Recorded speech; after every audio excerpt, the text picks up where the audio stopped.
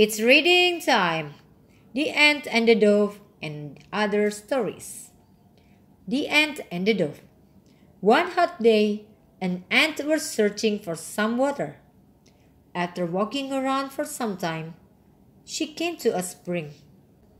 To reach the spring, she had to climb up a blade of grass. While making her way up, she slipped and fell into the water. She was frightened as she could not swim. There was nothing she could do. She began to struggle helplessly in the water. She could have drowned if a dove up a nearby tree had not seen her. Seeing that the ant was in trouble, the dove quickly plucked off a leaf and dropped it into the water near the struggling ant. The ant moved towards the leaf and climbed up there. Soon, it carried her safely to dry ground. Just at that time, a hunter nearby was throwing out his net towards the dove, hoping to trap it. Guessing what he was about to do, the ant quickly bit him on the heel. Feeling the pain, the hunter dropped his net. The dove was quick to fly away to safety. The moral of this story is, one good turn deserves another. This story is about how the camel got short ears. In a small desert town, there was once a camel who felt jealous when he saw a bull with fine, strong horns. Later, when he saw a stag with beautiful long antlers, he felt even more jealous. He went to his master and cried, "Why don't I have horns like a bull or antlers like a stag? I cannot defend myself like they can." His master laughed and said, "Ha!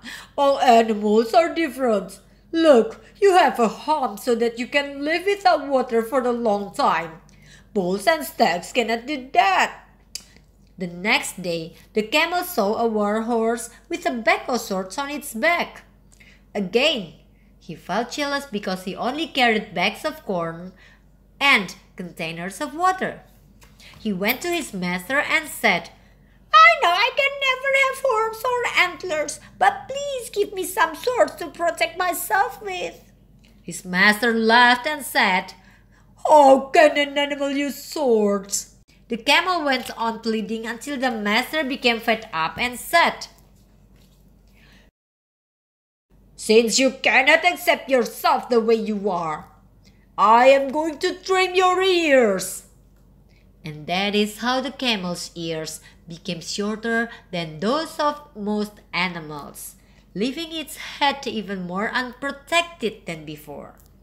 The moral of this story is, if you ask for too much, you may end up with less than what you had to begin with. Now, the story is about the dog in a manger.